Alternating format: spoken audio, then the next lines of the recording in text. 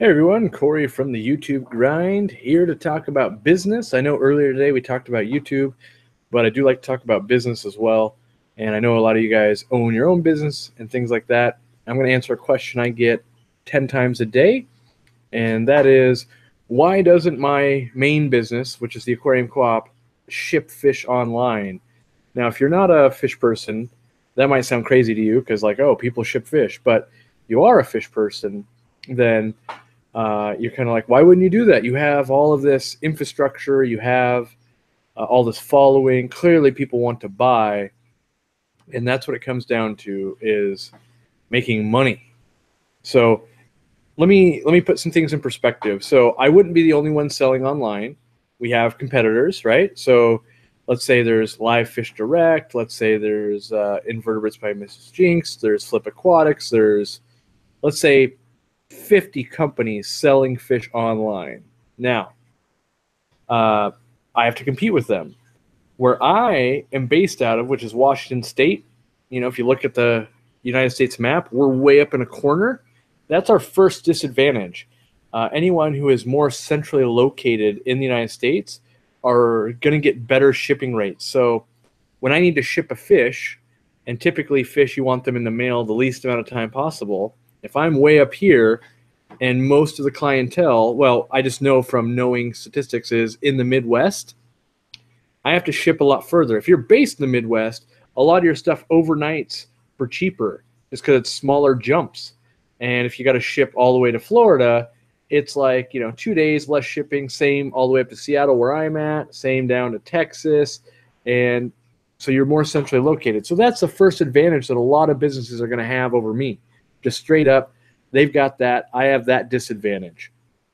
So that's pretty easy to understand. And so much so, I do sell dry goods online, and those businesses have the same advantages being in the middle of the United States. So that is already one disadvantage my business has. Now, the other disadvantage is that essentially our minimum wage is, I can't stop looking at my hair. It just looks weird under this light at the moment. But the disadvantage I have is essentially our minimum wage is $15.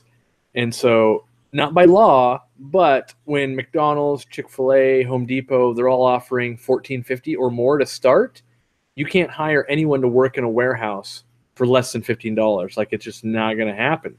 So that's the other disadvantage I have is I've got a $15 minimum wage, where in the Midwest might be as low as $8 or $9. So you've got a logistical issue, and then you've got that actual monetary issue. So let's say, like, because obviously I'm selling dry goods and stuff like that online, and we're turning a profit. So obviously I'm able to make this model work. But live things like fish require lots of care to upkeep. So it's going to skew the results. So I might need to, okay, let me back it up here. I know there's a lot of demand because when we did sell online, I've done it twice now. Once when I very first opened my business in the first year, and then once again probably about a year and a half ago. The first time I did it, we would sell out of all the stuff we brought into the store virtually overnight, and it was angering the retail customers. They'd walk in, there'd be a lot of Post-it notes on tanks going, hey, you've sold all this stuff online. Why do I even bother coming into your store? So that was a problem. So then the space I'm in now, it's a separate building filled with fish tanks. We said, okay, we're going to put all the fish in here. We're going to sell from there. And we only sold high-end fish, and it was insane demand. So before we sold high-end fish, we go, let's try some live bears again. And I put out a video that said, hey, we're selling fish. And all the fish on the website sold out in under 2 hours. And so then the rest of the internet was angry for the next 3 days going, I didn't even get to see you were selling it before you'd already sold out. When are you going to have more? So unfair. You're doing horrible things, blah, blah, blah. So then we morphed it again, and we tried only selling kind of high-end goldfish and bettas and that type of thing. And then we were taking pictures and videos of each one, and we'd sell it. And then people that were paying this high-end money would say, oh, it's a different fish, or I didn't want this one. Can I return it? And things like that. So that wasn't working out either. And so we get to the point where I am now, and there's insane demand. Everyone wants to buy, but why do people want to buy? They want to buy because the way we do business, and that is never leave a customer dissatisfied, take care of them, sell top quality, don't compromise your morals, that type of thing. That's the way our business is set up. Now, when we do fish, I have to do it the same way because I don't want to just be like, well, we'll do well in this part of the business and treat the other part like crap. We can't do that. And so that means I need to set up a couple of warehouses. And I forgot the other part is because minimum wage is so high, retail, or not even retail, but warehouse space is very expensive here too. And so what might cost me $4,000 might cost someone $750 for the same amount of space in the Midwest. So that's another cost to make it make sense. So there's that to add on there. But I don't want to compromise my morals. Like, well, people are like, well, couldn't you just do it? Like, just ship them out. Like, a lot of people say, won't you make an exception for me and ship me fish? I won't even complain if they arrive dead. I won't do this. I won't do that. And it's not even whether you care or not. It's about the fact that when you talk to your friend, you're like, yeah, well, we got this fish and 6 out of 8 made it alive. Like, that's not what we even want to be in the realm of mentioned with Aquarium Co-op. And so it needs to be 6 out of 8 made it alive. But then they sent me 3 more on their own dime and made it up 110%. And man, they're doing a great job.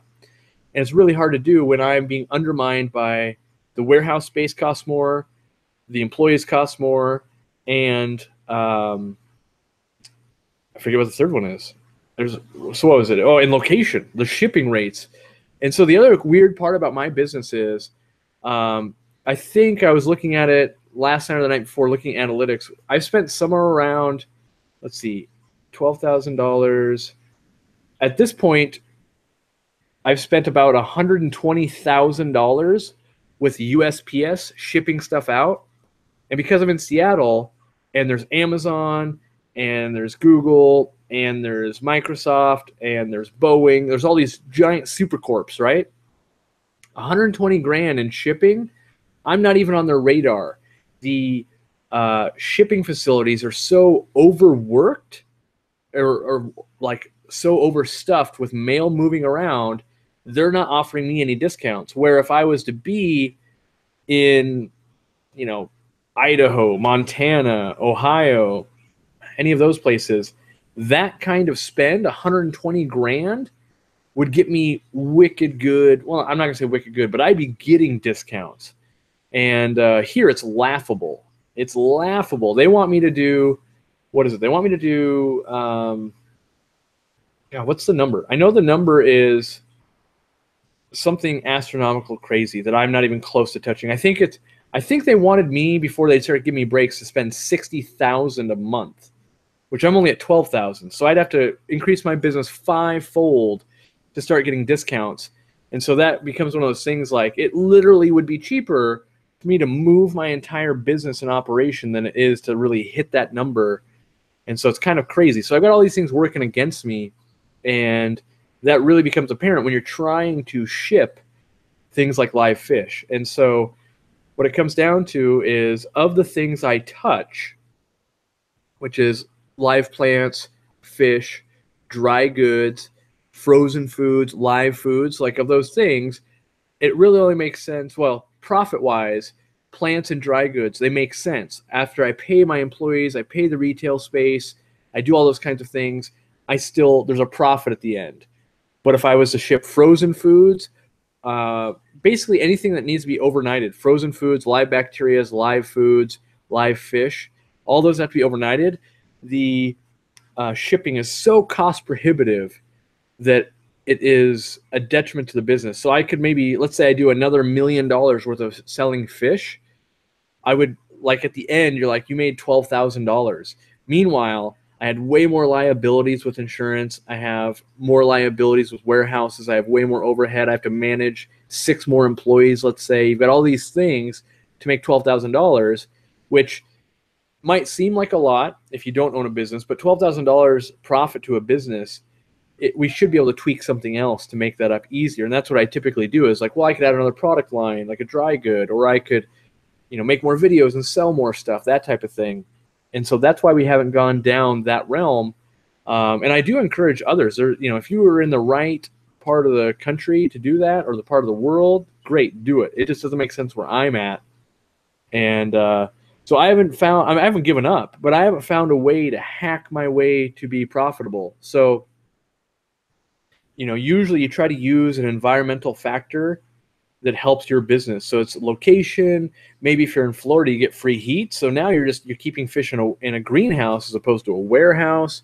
Maybe you can get away with that in California as well. So you use something like that. So either you're getting free heat, or you're getting cheap water, or location for shipping is going to let you hack your way through it. There's all those things that, unfortunately, I don't get to take advantage of any of those.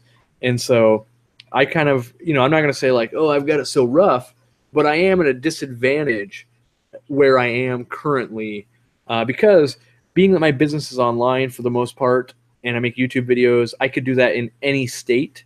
It just happens to be I'm in one that costs a lot of money. So that's why I don't ship fish. I've tried it a couple of times. People ask me, when am I going to ship fish? And my answer lately has been like, never. Like, until there's some groundbreaking thing that allows me to pull it off, which it could happen. Like UPS is trying to get more competitive. They've got a flat rate shipping solution that's going to come out that tries to compete with USPS. And when that happens, there might be a shift where I could make that happen. And as a byproduct of that, FedEx might get more competitive. So there's things that could happen. But as the current landscape, it is a lot of work and infrastructure building, so to build out warehouses and stuff, I'm going to spend way more money than the $12,000 a year I'm going to get back, or whatever nominal thing it is.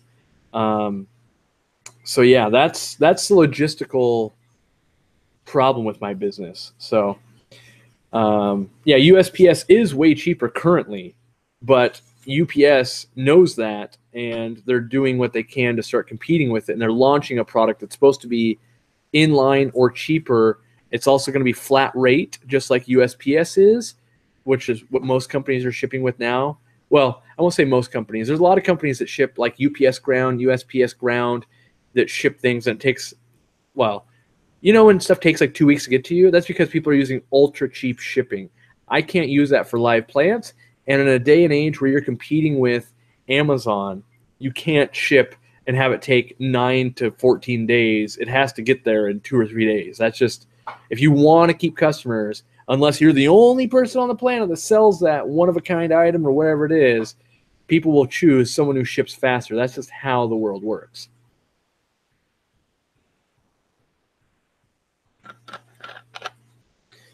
So, Glass Boxes asks, used to ship live fish, what are some examples of nightmare orders or situations? So, the other part, let's say financially, I would be profitable by selling fish.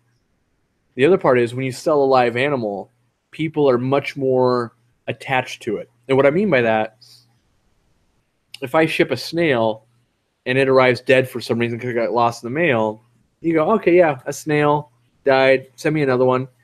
But if I send you a goldfish or a betta or something like that that you had your heart set on, and it dies in the mail, you're very angry that now I have killed your animal or your pet, something like that. So if that was to happen, that was traumatic. And what I mean by traumatic is there might be 20 or 30 email exchanges from that. So now you're investing half an hour versus consoling a customer, reshipping it at a loss, paying for the shipping again. And my company, we always shipped at our cost. If you go on to a lot of these companies, they'll refund your money for the fish, but not for the shipping. And to me, that compromises my morals and my business ethic of like, we want people to love Aquarium Co-op. And every time a fish arrives dead, and then we go, I realize you took the day off work to receive this fish, and you paid $45 to overnight it to you, and the fish itself costs $50. We're willing to give you your $50 back, but the $45 we're not going to get back, and the whole day of work you missed, you're out of luck there as well. That doesn't go over well with people. So the other one, we shipped out some goldfish, and the person got them. They arrived at their house, and then they sent an email like, okay, what do I do now? And it turns out they had an aquarium, but it didn't even have water in it. They'd never set one up. They literally knew nothing. They just bought expensive goldfish and said, hey, ship it out. And then they blamed us for shipping them sick fish. Meanwhile, this person didn't know how to care for a fish. And so, maybe it was the fact that a completely uncycled aquarium with too much food going in gave them ick and ammonia burns and things like that. But instead, we got trashed on the internet for it, and it was all our fault, and we're horrible people. And then even in that instance, I refunded all of their money, just because it was the easiest way out, basically, oh, you're stealing my money, blah, blah, blah, you're killing everything, it's all our fault. It's easier to like refund the money after you've tried to make things right and do all that and move on and focus on making money somewhere else. And that's basically shipping fish in a nutshell. I can make money in other spaces easier, so why wouldn't you go there? And that's for any business. If it's really hard to sell, if you sell pens, and an inkwell and a pen is way hard to ship versus a Bic pen or a pencil or a drafting pencil or any of these other things. Go into those avenues instead of fixating on why can't I ship this one product. Go find 2 or 3 other things you can do that will offset all of the money you were gonna get. So like for instance, what I traveled down when I realized shipping fish is not gonna work, I really wanted to see how can I ship frozen foods to people.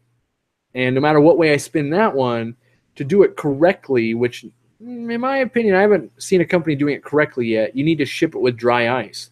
The problem with dry ice is every shipment that goes out has to have a hazardous sticker, can only go on certain planes, and that type of thing. And so you're either A, lying when you ship it, and you're shipping a hazardous material without telling someone, or B, you're hoping it'll be cold enough. Now, in the middle of winter, it probably is cold enough. Put a couple of frozen packs in with it, ship it out, and as long as it's frozen all around the country, it does okay. But the other 60% of the year, they're going to be half thawed, and it probably won't kill the fish, but it's also not best either. And a lot of companies just play to that, like, well, if the customer doesn't complain, is there really a problem? And that's kind of that, if a tree falls in the forest and no one can hear it, did it actually fall? Did it actually make a sound? And to me, just because a customer doesn't complain, if I know I could do it better, I'm still at fault. Going, that can be done better. I'm choosing not to for a monetary thing. So I honestly do try my best, and that's for all facets of my business, and it works well so far in everything I'm trying to do. So let's see here. So LR Brett's Aquatics does ship live fish and shrimp and stuff like that. And he says it's not easy to ship fish. Take some care, especially if they're your babies. Best know what you're doing if you're shipping fish. Yeah, it's a skill set for one. You got to be able to teach employees to do all that kind of stuff. And someone for like LR Brett's, he's much more centrally located, which is a big boon as opposed to being stuck in one of the corners. So, again, a logistical thing. So Nick K says, true stuff, even with my didn't say small. With my service business, I call it the bread and butter. Quick and easy money. Why take the time-consuming paying jobs instead? Right.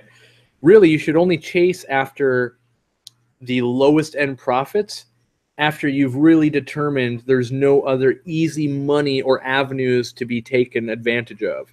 So let's say it's been 5 years from now, and I'm dominating all the space I think I can dominate, and I, for whatever reason, want to torture myself and grow even bigger.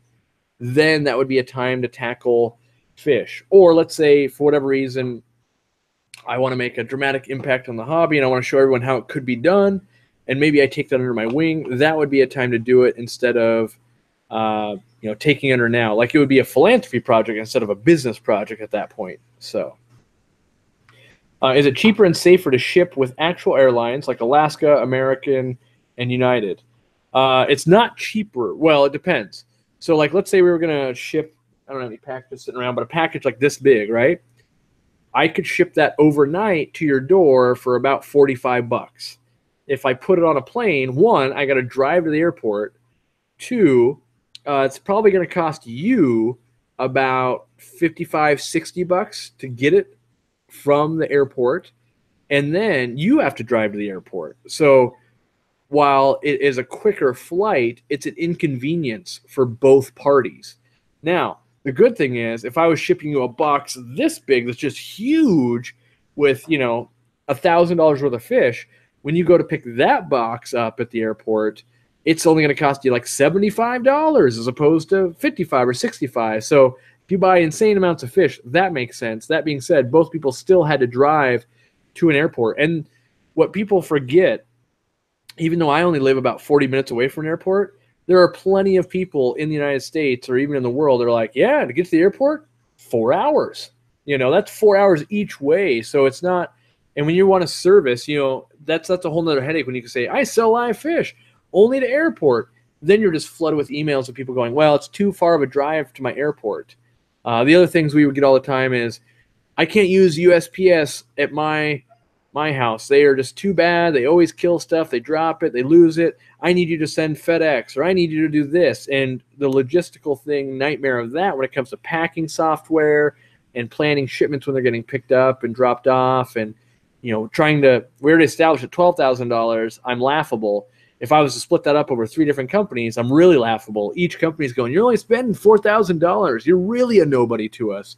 And so you really want to try and leverage that so that at a certain point, if I can get a discount, I can pass that discount along to all my customers, and then I get to be more competitive with more people or more competitors.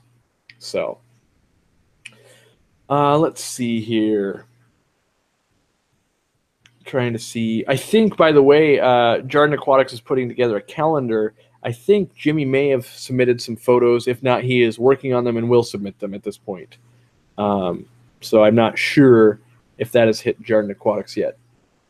Do we have any business-related questions, maybe to your guys' own businesses before I wrap this up? I kind of just wanted to make this video so that I can link this video and other people can link this video when 10 times a day, obviously. Why don't you ship fish? And I said, you know what? I'm going to the business channel. I'm going to talk about this, and business people will get it.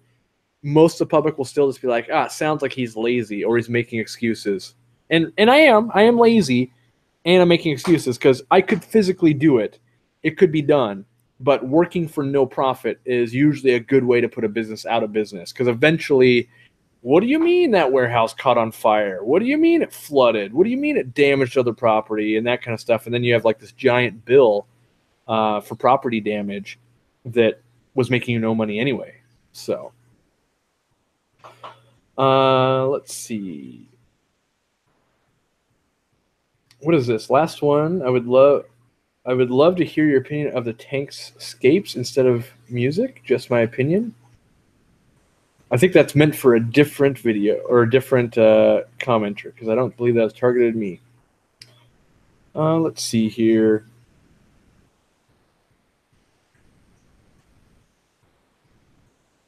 Looks like, 70 trucks and 30 cargo vans.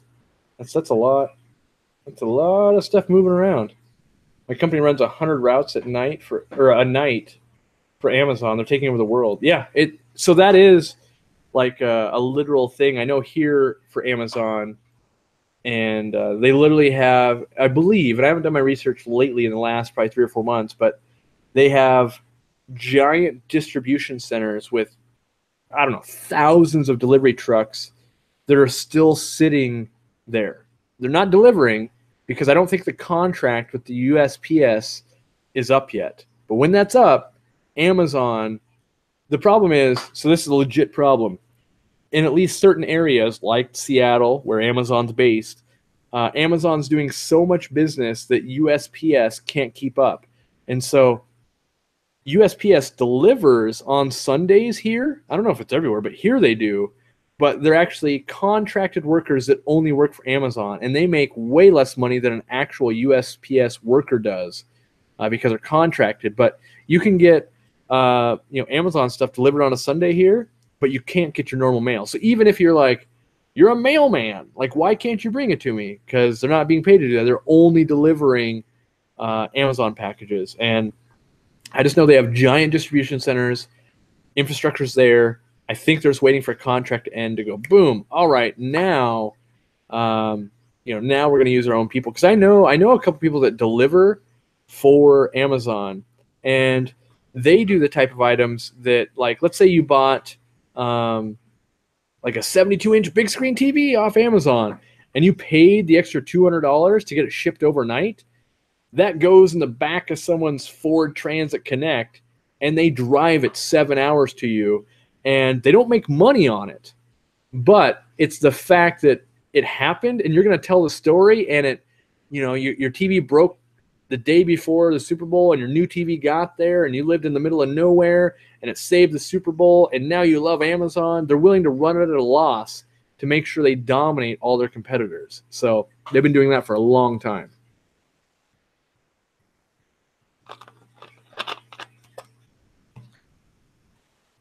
All right. What are the biggest non-shipping challenges of shipping fish, like prepackaged, stage dilemmas? So part of it is you got to fast the fish. So when a fish sells, you then need to fast it for 2 or 3 days, and you don't necessarily know when the fish is going to sell. So there's a delayment period there, and then there's also, like, you got to factor in, well, we delay it for 3 days. I can't ship it out on a Thursday because that might get caught up and not get delivered on a Sunday. There's all these types of things like that. So scheduling becomes difficult, and then what we ran into is a lot of people wanted special orders. Like, we bought it, but we don't want you to ship it till next week. Or we're buying it, and you have to write on the package, please keep it post office, call this phone number. Or, make sure to leave by back door. Or leave in the building next door at the office. And so you've got all these little special things that are supposed to be written on all these different packages. And if you forget one, you're basically at fault and everything dies. If you mix 2 of them up, that same thing happens. And so it was really meticulous packing procedures that took a lot of time. Like, was this the guy that wanted? Oh, no, he wanted that. Okay. Oh, she needs this to happen. Oh, God, it's in the box. But no, it can't ship till Wednesday. That's right. That note says only Wednesday. And whereas, like, you ship this bottle, this isn't time sensitive. I can ship it out today or Wednesday. And when it lands to you, if it sat for an extra day, it doesn't die. So you get to avoid all those pitfalls as well when it's not like a super live good. So Brandon says we've got a 125 square foot, 125K, so 125,000 square foot warehouse in Denver that's like $90K a month. Yeah, so that's actually like in Seattle, that would be insane. Denver's a pretty big hub, so that seems like a great rate because Denver, Colorado is blowing up. If you haven't been to Denver, Colorado lately, definitely a lot of people are moving in. I've been there the past 5 years or so because Greg Sage lives there. I visit him, and I've seen that place really develop. Downtown, like Denver, Colorado, is hopping with 20-somethings and 30-somethings. Business is moving to Denver, Colorado. I don't know if it's their taxation structure or whatever it is, but definitely people are there. And so, yeah. He also says we run line hauls from Seattle distribution and Phoenix to here in Denver. Yeah, like it's a crazy amount of network that goes on, and that's just why I can't really bargain much with my spend, is because the hubs that we have are already over capacity. And giving a discount, they're in the same thing I am, basically. It's like, why would we give you a discount, or why would we sell fish when it would lose us money? We're already overworking and over capacity.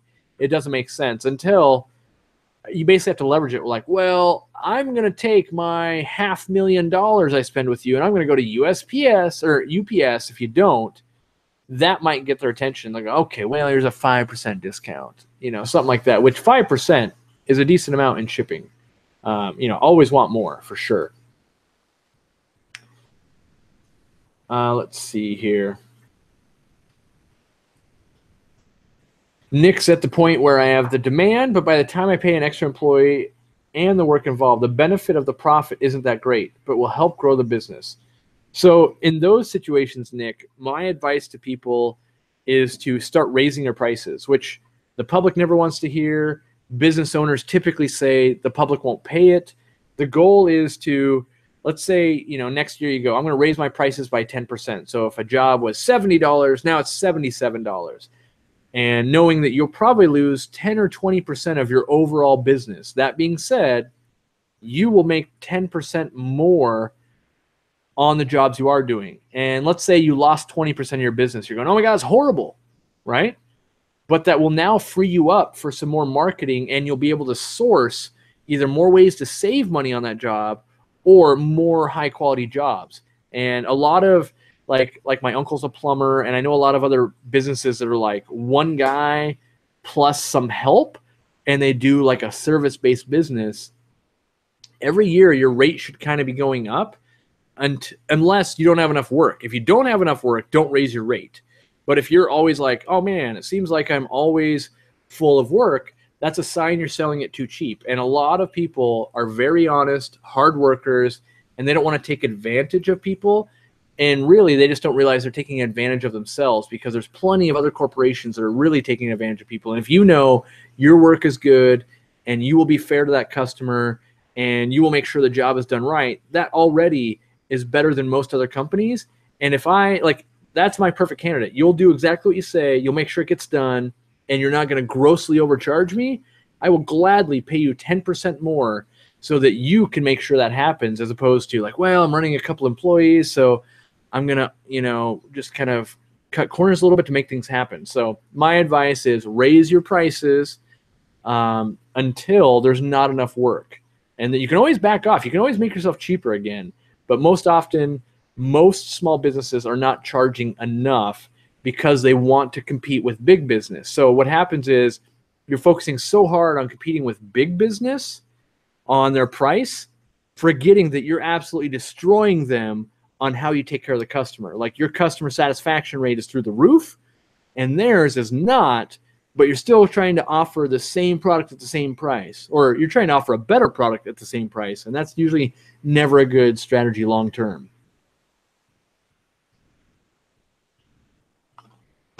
My experiences with third-party shippers like Teespring, Amazon.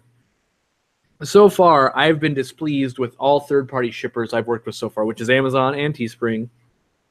The problem is they don't have my same work ethic.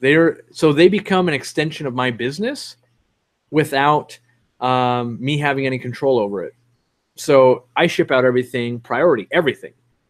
Teespring ships things out the slowest way possible. So you order a shirt, if you order it from my specific store, it'll be to you within 3 days, like guaranteed. You order from Teespring, 2 weeks plus, easy, right? So that doesn't really, that gives a bad user experience. They're going to go, oh, if I order plants, because your average person doesn't realize that it's not me shipping it, right? Same thing with Amazon. Amazon, they're a taxation issue. By me selling things on Amazon, unless I set up a different LLC, kind of a shell corporation over there, and sell items on Amazon. And so Aquarium Co-op would sell items to Aquarium Co-op number 2, which Aquarium Co-op number 2 only sells stuff on Amazon, because once you sell stuff on Amazon, anywhere they have a warehouse becomes a nexus for you. And anyone in business knows that means you basically have to pay sales tax in every one of those states.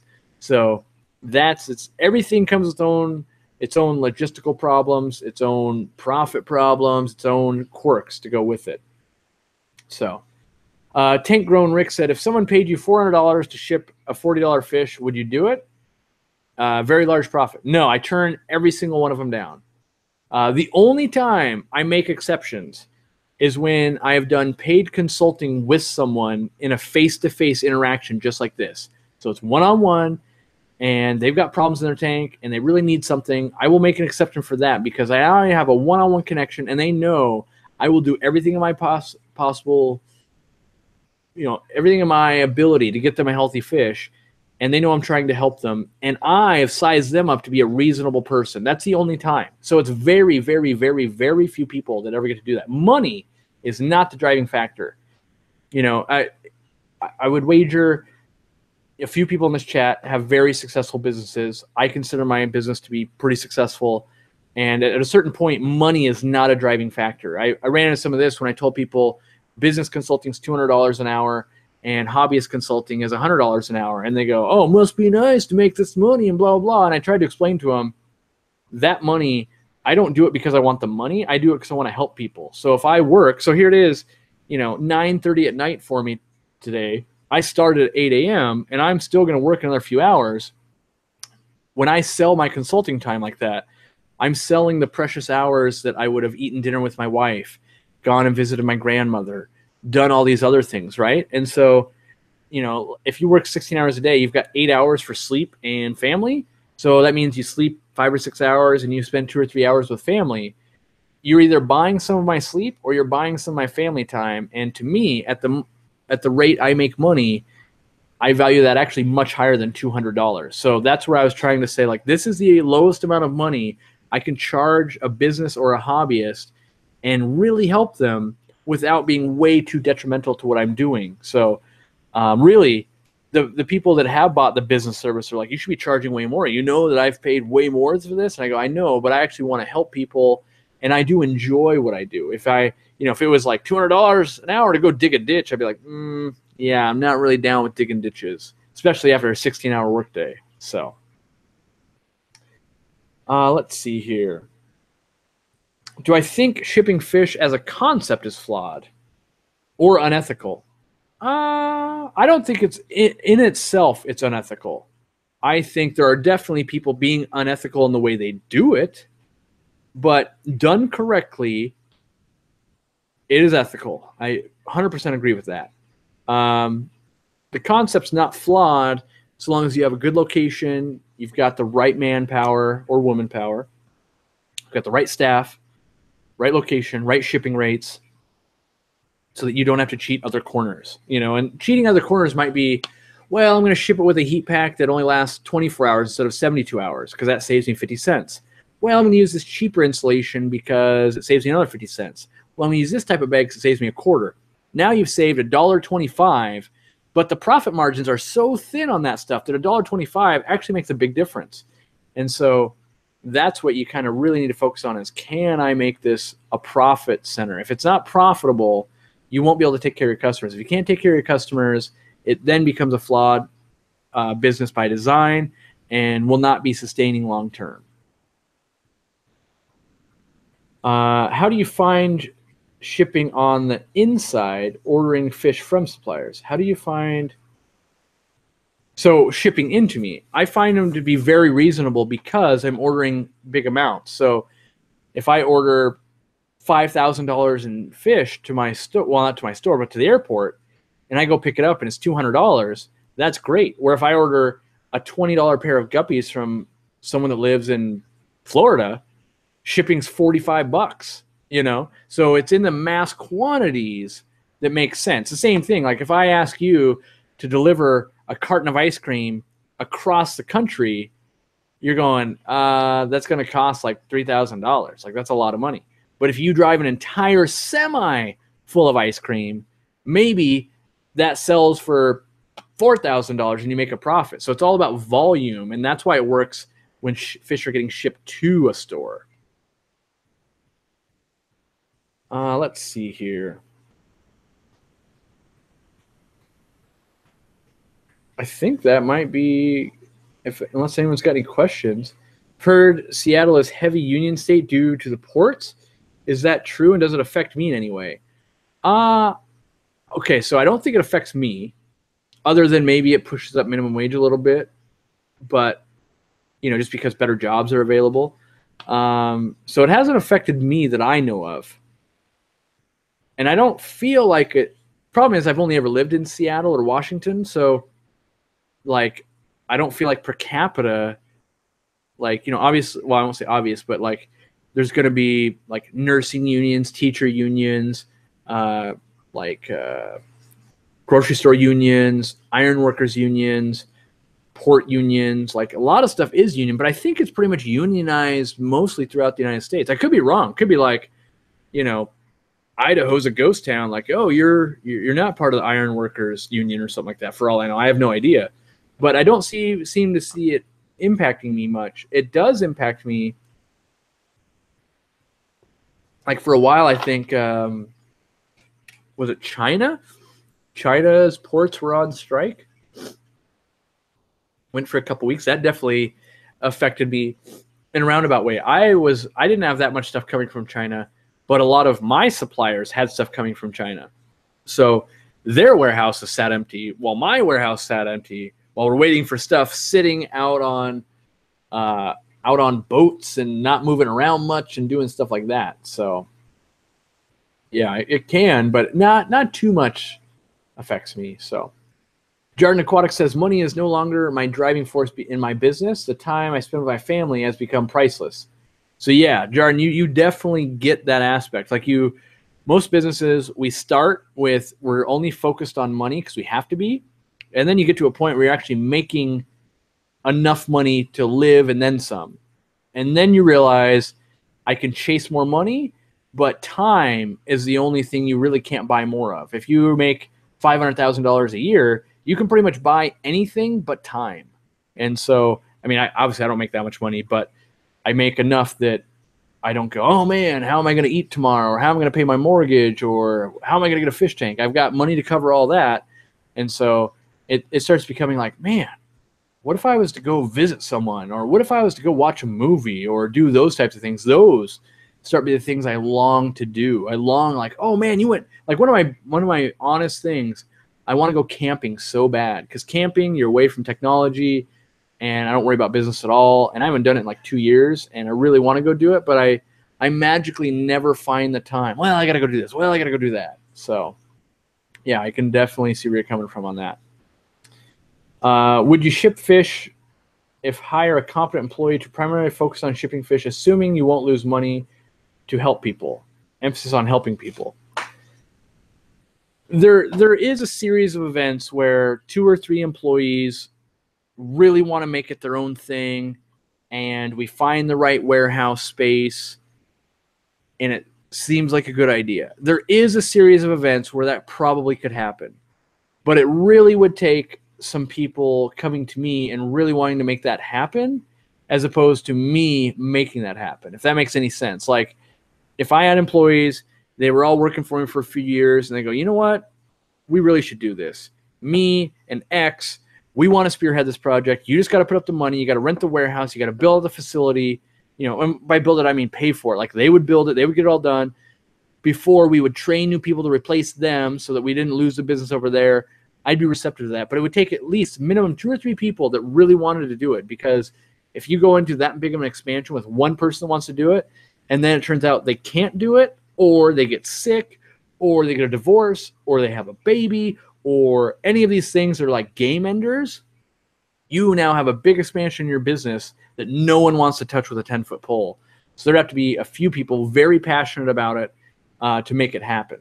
So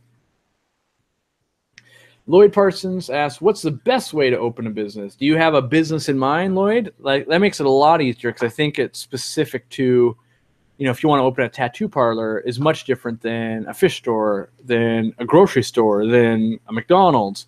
So if you have a specific business you're thinking about, we could talk about that. So is helping other people really the only benefit I would get out of shipping fish then, just because of the headache and the heartache it causes you? I'm not going to be pompous enough to say the only benefit, but I would say that would be the main driving factor. Like, it would have to make money, but I would have to really be changing the industry and changing people's lives to want to do that much work for that little money.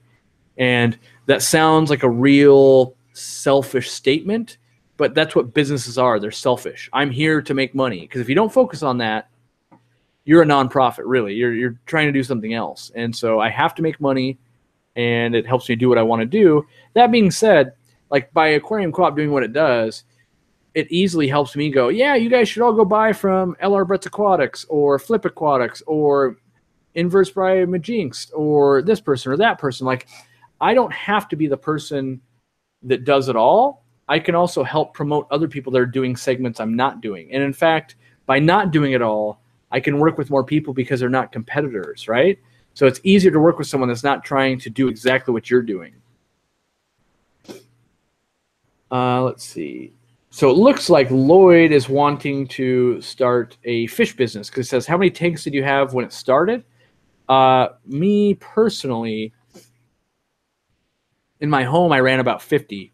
But the store, I started with 42 aquariums. My main wall was 42 aquariums. I bought them all used, and I bought them from businesses going out of business, stores going out of business. And for opening a fish store, the best thing I can tell you is just go watch my 1-hour presentation on the Aquarium Co-op channel about opening up a fish store. That's going to give you a lot of advice. And then if you have questions after that, specific questions, we can talk about those. But otherwise, I'm just rehashing that video. But there are a lot of things like counting traffic, picking the right location, stuff that I don't cover in detail, but would take a long time to explain here. So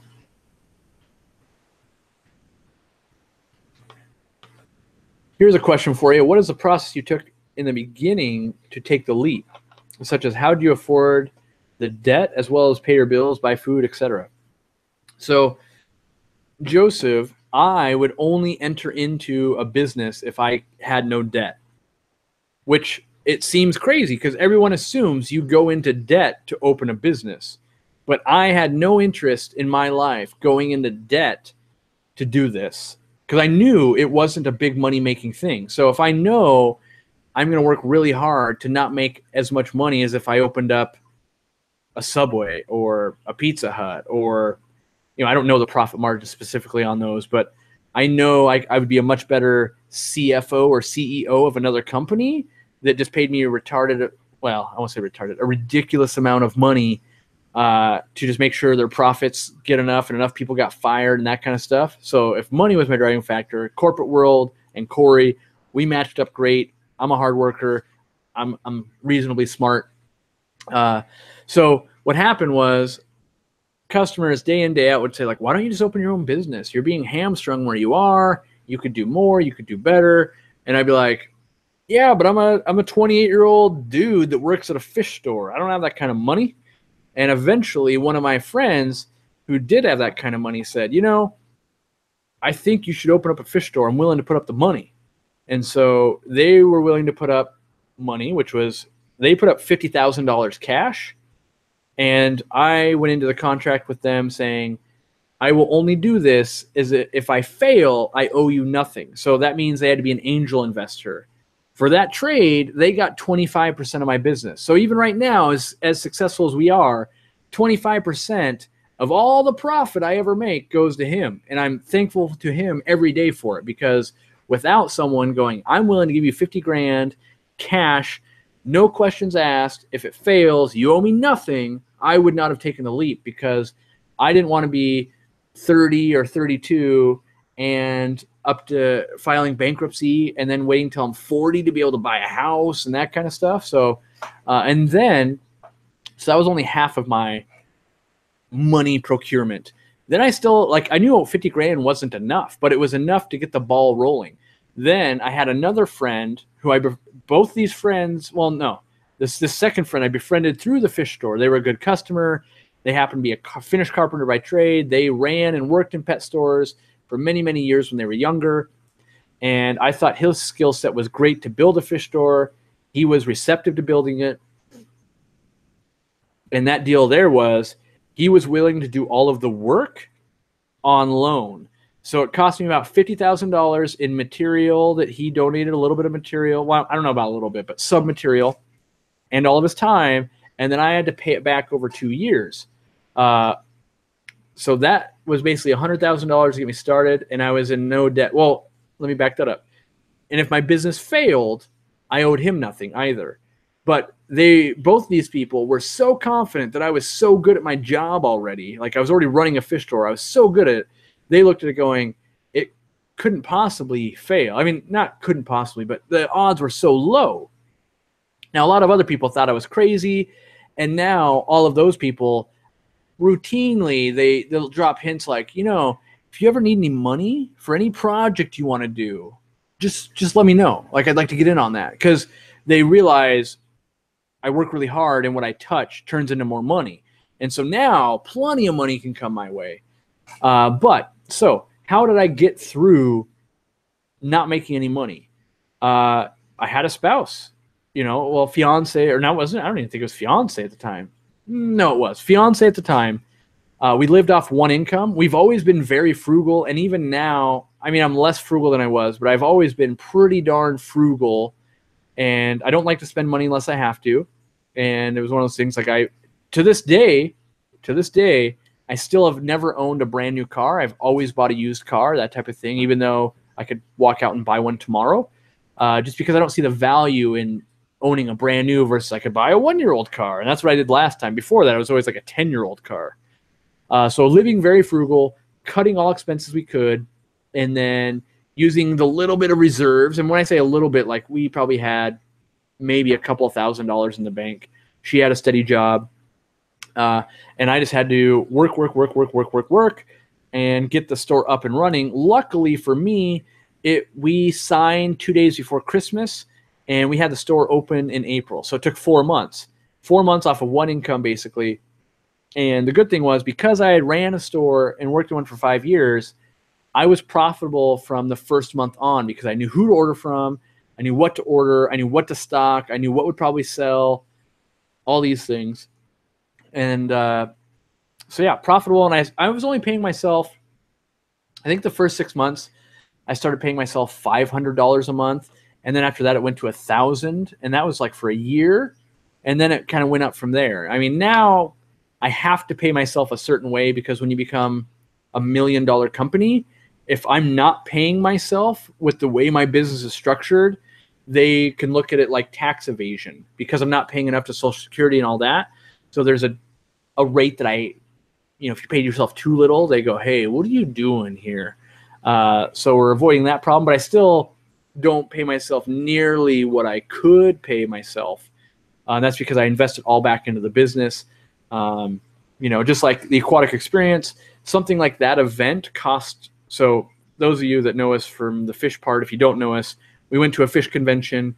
Between myself and my employee that I brought with me, and the shirts we gave away, and the car rentals, the plane tickets, the hotel room, buying dinners and all that kind of stuff, we invested about $10,000 into that event, and we brought nothing to sell. So that was like a $10,000 give back to the community type of thing, where if I had not flown out, that's just $10,000, well, $7,500 in my pocket, right? Because I'm a 75% owner. So we spend a lot of money towards that kind of stuff, where it definitely grows the business bigger long term, but in the short term is cannibalizing income.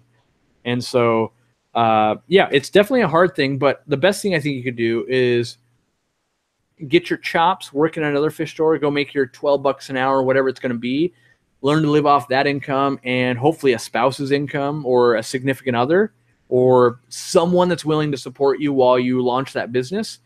And when you can live off that, it's easier for someone else to cover you. Because if I was to leave a job where I was like, oh man, I'm making $35 an hour, and I've got a certain car payment and a house payment and all these things, I don't know that I could have made that leap. So.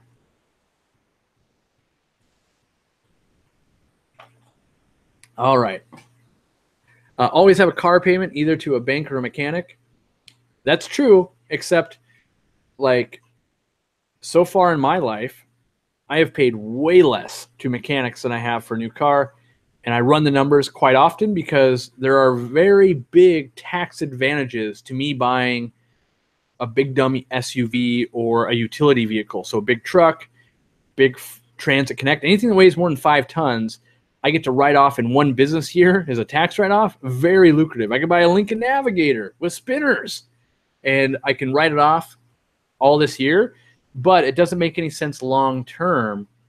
And so like right now we toured the country in a 2000 Chrysler Town and Country that we've had in the family for a very long time, and is now, we also went and picked up 2,000 pounds of sand and 3,000 pounds of liquid fertilizer and all that kind of stuff. And I spent my money there instead of spending $35,000 on a new Transit Connect.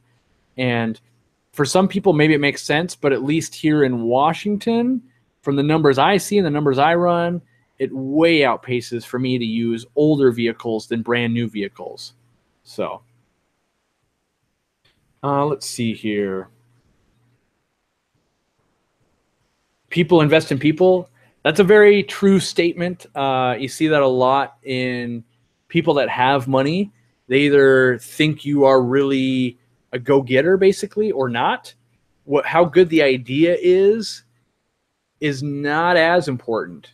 So even right now, if I said, all right, guys, I've got the best idea ever for a stationery company. And you're like, stationery? Like people only write emails and do that kind of stuff. And if I really kept talking about it and I was like, no, I've got this idea, someone would put money into me just because they're going, I see what you did in this other industry.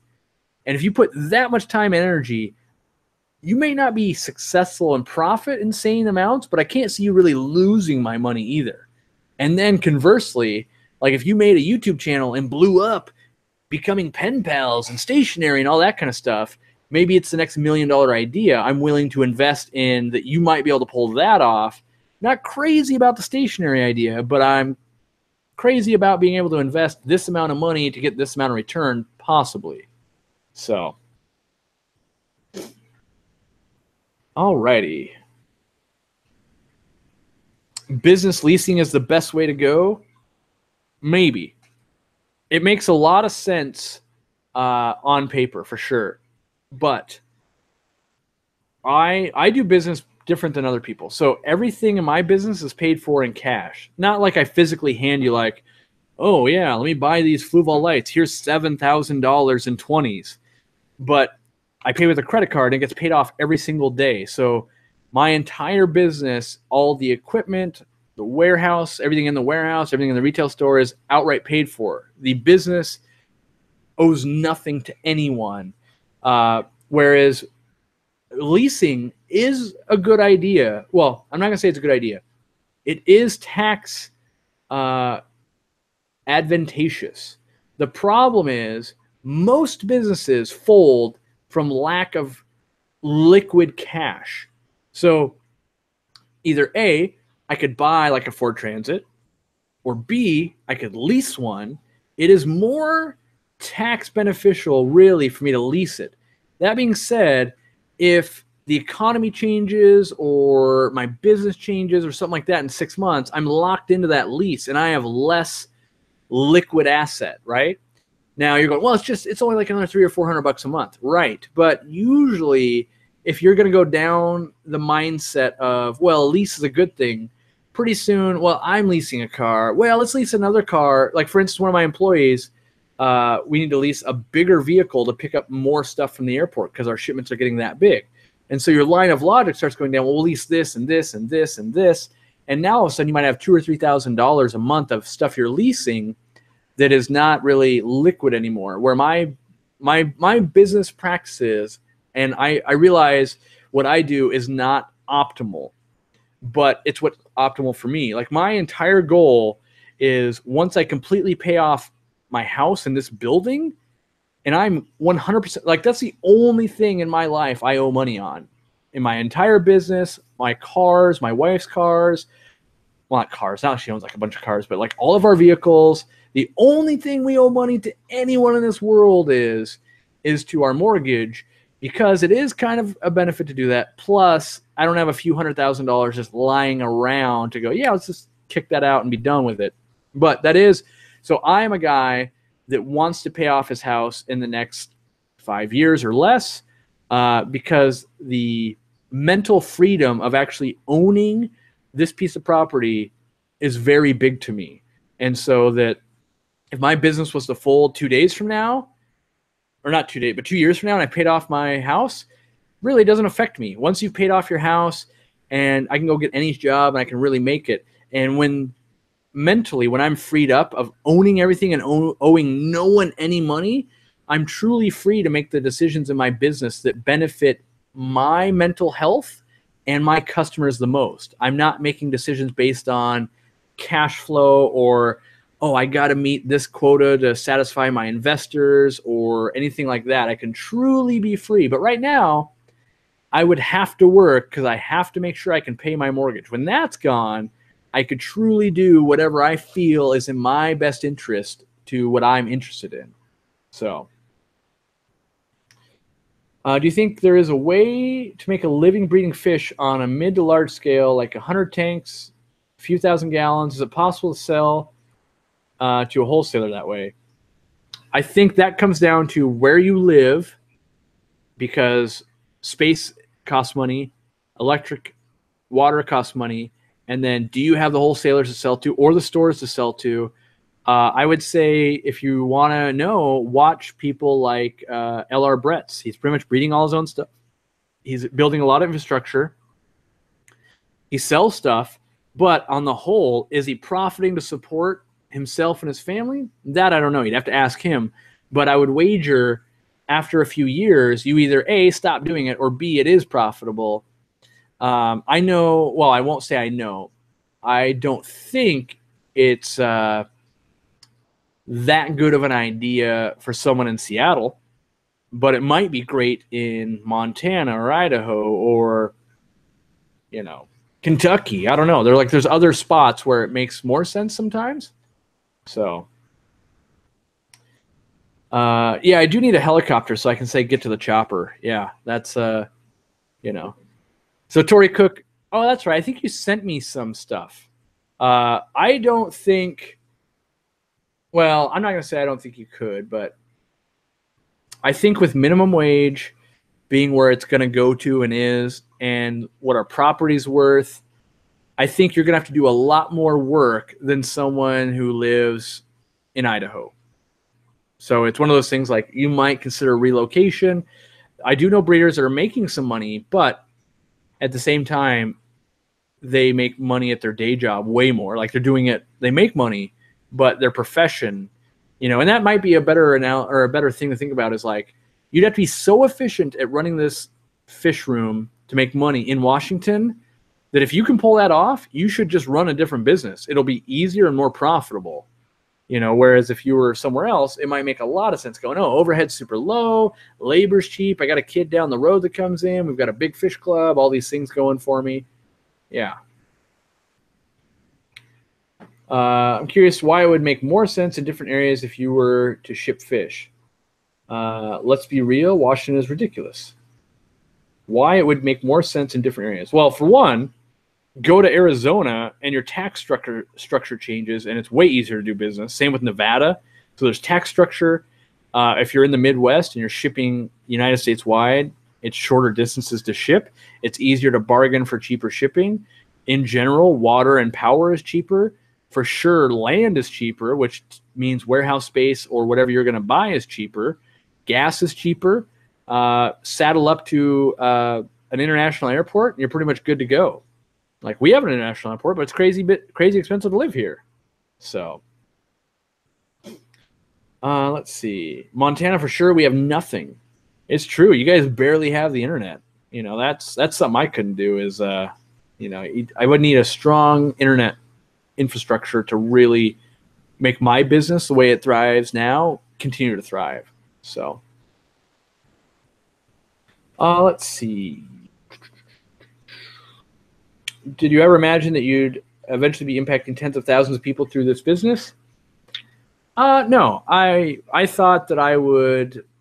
I honestly thought that if I did what I was planning to do, I would just dominate the state of Washington. Like everyone in the state of Washington would be like, Aquarium Co-op is the place to go. That was oh man, grand slam, out of the park, amazing, done my job. And then it stagnated, right? So I mean, I don't want to be conceited enough to say like, yeah, I have that reputation, but definitely the Aquarium Co-op is up there. People like to go to my store, so I view it as like, okay, I'm doing a good thing. We made it. But then what happened was, perfect example, sales stagnated. Like, okay, in the retail store we can only really get to this, and then a year later I got 10% more, and a year later I got like 9% more. That's when I decided to go online with YouTube and do all that kind of stuff. And then you guys may not know that, but I went, so my business, for instance, just in this last year, I'm up 225%, and current projections for next year, based on growth and stuff like that, is my business will grow by 163%. And so I was struggling in a retail store to grow by 10% if I was lucky, to and really that would be like 110%. So to growing much, much, much more than that online. And that was the path of least resistance. I could spend a lot of money, a lot of time to squeak out 10 more percent. That would be like shipping fish, or go down this entirely different avenue that turned out to be very profitable. So that's where, like, honestly, and this is, between me and the rest of the internet here, this little secret, if Aquarium Co-op is going to do another major expansion, I say if, we'll become a media production company. That means me, Jimmy, a few other people, we will produce videos and work with people to produce content and help YouTube channels and Facebook channels, stuff like that, grow, make commercials and content for other companies. Because we've developed the skill, we have the ability to go, oh, tomorrow, you'd like to make a video for that? Yeah, let's think of something cool and funny to do. We've got all the equipment. We can film it in a million different ways. We can do all these things. We can put it together. And yeah, it's just going to cost you this, and we'll be done by Sunday. That sounds great. Because like even at my dentist today, they were struggling so much with their social media and stuff like that. I'm thinking, what you're trying to do is like way back. Like you're 5 years behind.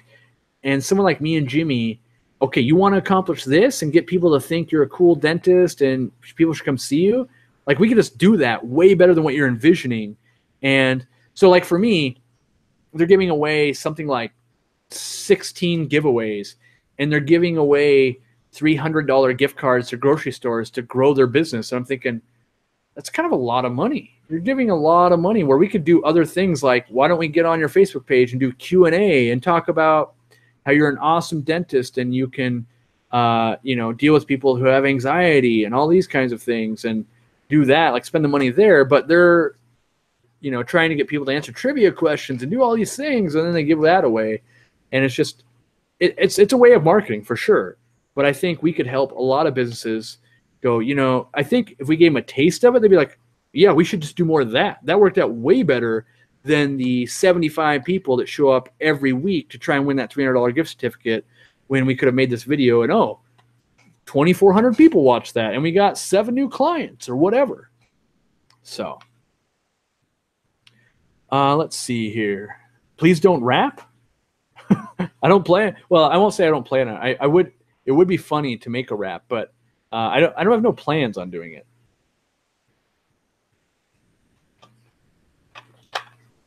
Do you think that YouTube and social media in general was the way to go before you went into business or after the fact? So it would have been better for me to get on social media before I ever opened my business, for sure. And I am convinced there's not a single business out there that shouldn't be on social media. Like everything in life could be turned into a show. And I think that was really demonstrated by like Dirty Jobs, the series. Some of the best episodes were like, oh, you own a porta potty company, or you own this. Like, it was interesting. And you can, like, even if I owned a porta potty company and you're going, well, what could be interesting about porta potties? Oh, 4th of July, 7 of them got blown up with fireworks. That's 7 videos right there. The rest of the time, maybe you're going, oh, well, it's winter. 4 of them froze in Wisconsin. It was crazy. Let me show you that. And then you could be like, check it out. We bought a $130,000 truck because that one blew up. And then you can just talk about business as general, and that kind of thing. So you could take almost any business. You could even be like, well, I run, a brothel in Nevada. I'm confident you wouldn't have to make it just be like, oh, here's half-naked girls on the internet. You could just talk about business, clients, what it's like to run one, that type of thing, and it would work. So I'm confident every business could have a great social media presence if they found the way to frame it and they actually believed in it. Most businesses don't believe in it. Like, you might go, well, I'm just a plumber. Why would I want to be big on social media? Because if you were the biggest plumber on social media, you would charge 70% more than you're charging right now, even though you're only ever going to work in Washington, because you've pre-qualified the customer of, oh my God, you're that plumber from the internet. So let's see.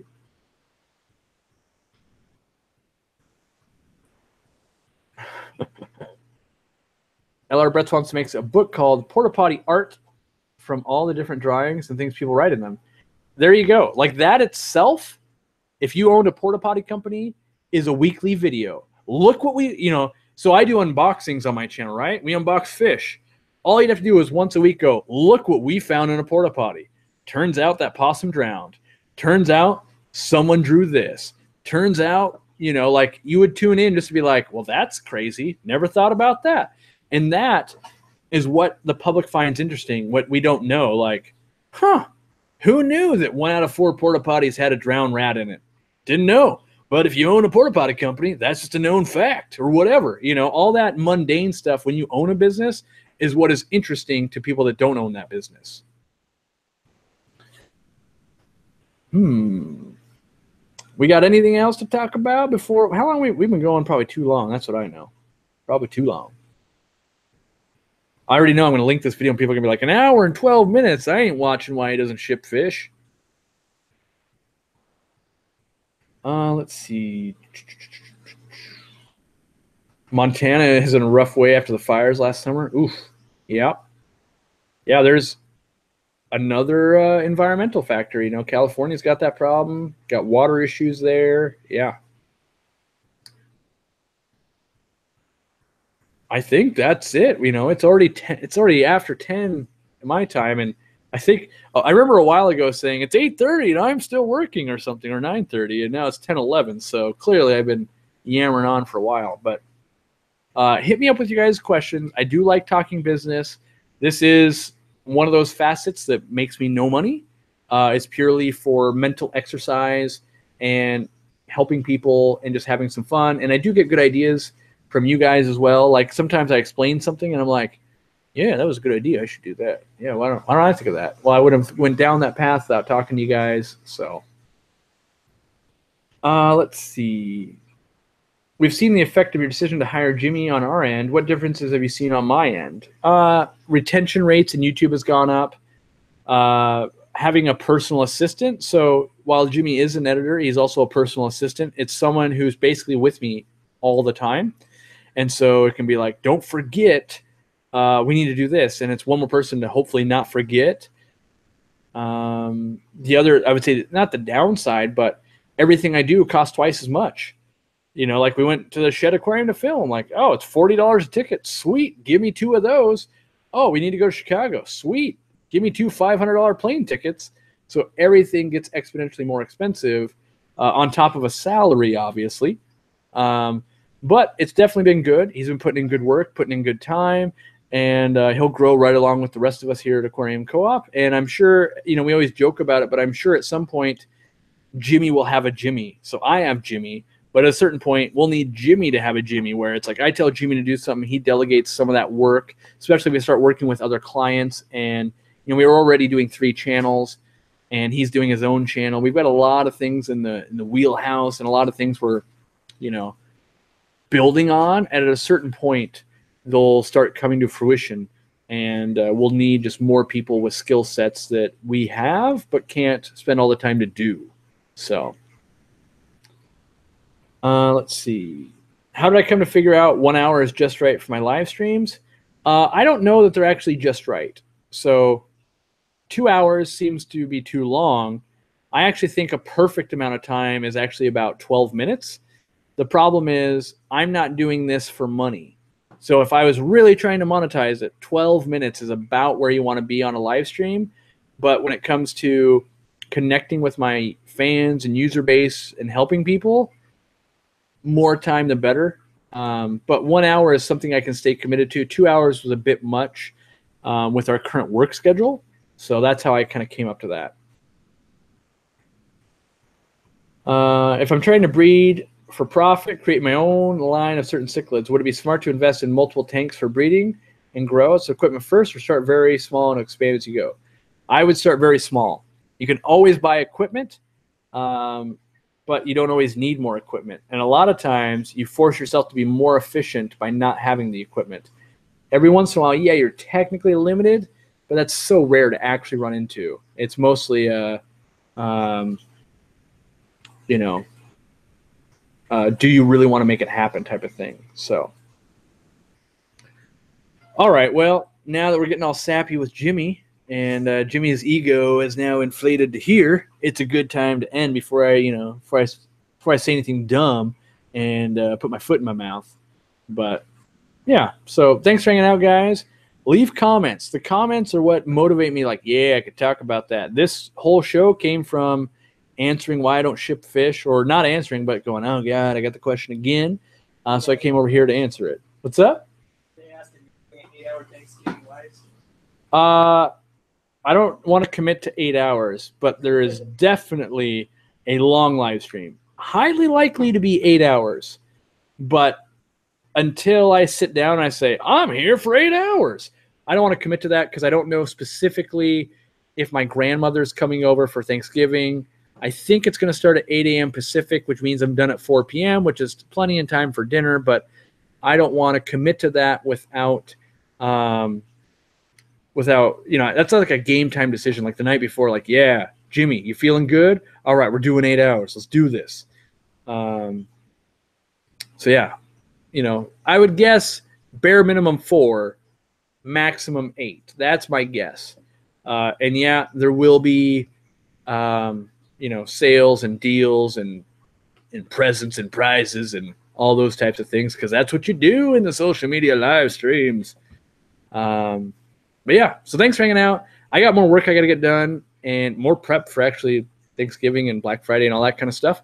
So I'm going to work on that, and leave your comments and questions below, and hopefully you make it one step further in your business. Until we talk next time.